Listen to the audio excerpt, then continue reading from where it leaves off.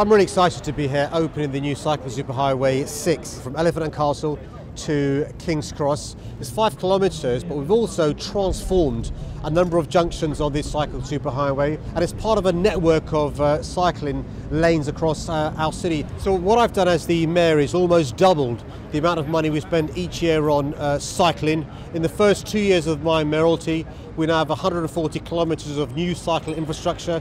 We're going to carry on accelerating the progress. We want more people to walk, more people to cycle, more people to use public transport.